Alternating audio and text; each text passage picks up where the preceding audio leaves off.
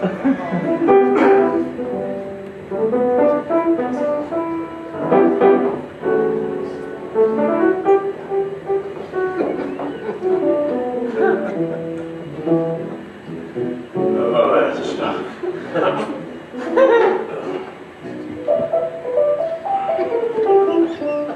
I recently got back from Turkey. You see, I've been traveling the world looking for stories about the infamous Buck Chavez.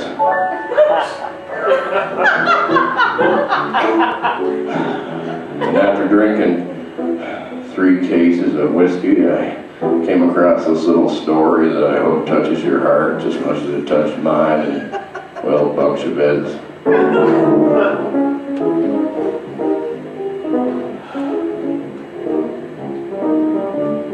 Buck Chavez had his share of relationships.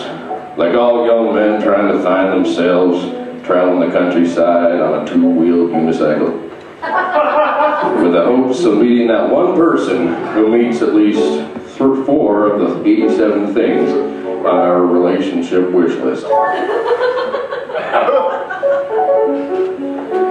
Each of his love affairs would begin and end the same. Buck sitting alone underneath the barbecue. Bottle of Wise's Deluxe with the Malibu Rum Chaser. This is where Julia enters. Like a farmer entering a barn with thoughts of bull castration. She entered Bucky's heart like a triple order of poutine. The French-Canadian treat. Bucky and Julia were together for one scene a week when he asked her to marry him. Before she could answer, however, she fell down a manhole. Then, for the sake of the story, went to the center of the earth.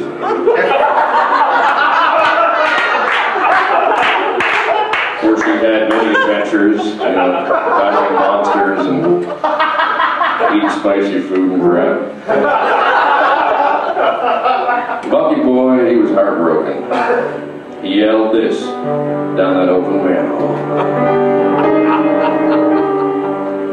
Please don't you say goodbye. Your smile keeps me alive. If you make this the end, I'll never love again. I'll never love again.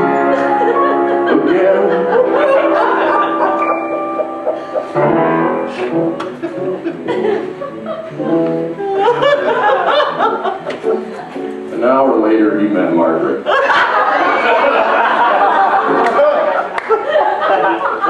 She moved into Buck's soul and his apartment, where she immediately started rearranging his karma, his chakras, his inner utopia, and his gerbil farm.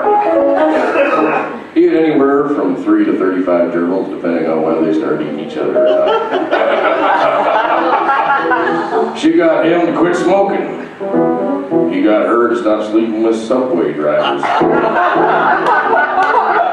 It was a match made in Sweden.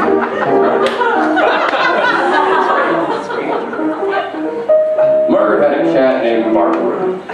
He was a feisty little bugger with a lot of spunk and an unprecedented hunger for Happy Meals in the elderly. Buck had named the cat the TARDIS because it was bigger on the inside than the outside.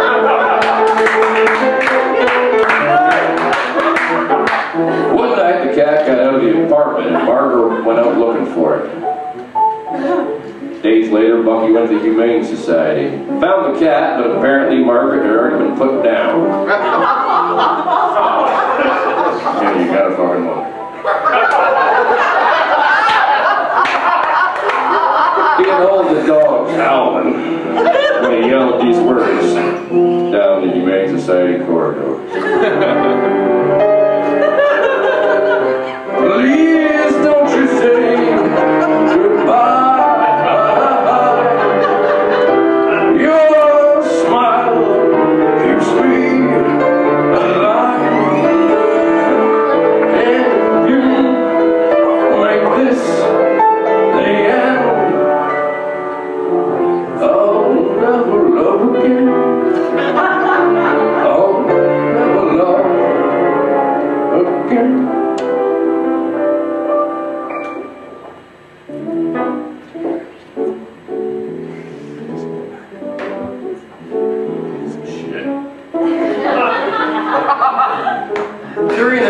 6 months, oddly, Buck met both Julia and Margaret's twin sisters. They didn't speak a lick of English.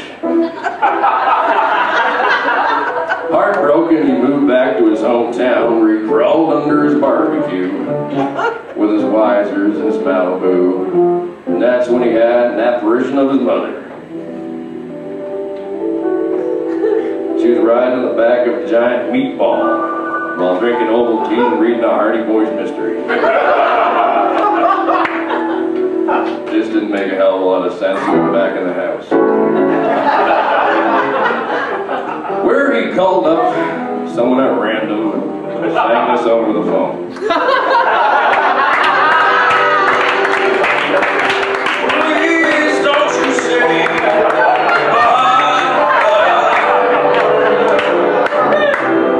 your smile keeps me alive, and if you make this the end, I'll never love again. I'll never love again. Bucky took a drag off a cigarette. So much death.